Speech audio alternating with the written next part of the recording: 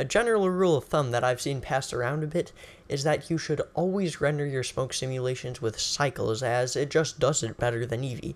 However, with some simple tweaking and a bit of changes to your render settings and your nodes, you can actually make EEVEE renders look decent as it pertains to smoke simulations. And that's what I want to show you in this video. First, start with a good simulation. I'm going to recycle this fancy ring again, cause I haven't made anything cooler since that video. Step 1 is to change some rendering settings under the volumetrics tab. There aren't too many things to concern ourselves with, mainly the tile size, the samples, and shadows.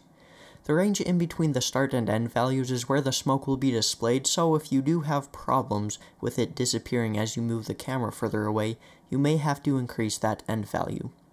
The tile size increases the rendered resolution of the volume. Lower values lead to better looking smoke. I usually use a value of 4 pixels in the viewport for the performance and change it to 2 pixels when I render. Keep in mind that a value like 4 pixels probably won't allow for real-time playback, so you may want to go even higher if you're looking to play it back rather than just look at a single frame. The samples right below that are the most important thing, other than our shadows, of course. The higher this value, the more samples will be taken from the simulation and displayed in the viewport, to a maximum of 256 samples. This really helps to smooth out and give your simulation more depth. Don't really worry about the distribution, I found that doesn't really affect things very much. Now the volumetric lighting controls whether light can affect the smoke. You almost always want this to be on because without it, the smoke has basically no depth. Volumetric shadows really make the smoke look good when, of course, volumetric lighting is turned on. If we toggle that on, that allows the smoke to have shadows generated on it, and turning up the samples will make it look a lot better. If your smoke isn't very dense, then you'll likely have to increase the density in your shader settings, as the default smoke is usually way too thin to get good shadows when using EEVEE. I found that in regards to density, you will need a far higher density to start with if you want to get that smaller detail in your simulation. If we look at a comparison between EEVEE and cycles, multiplying the density by 4 with this math node, we can see that the EEVEE render looks extremely flat, whereas cycles keeps those billows and that volume.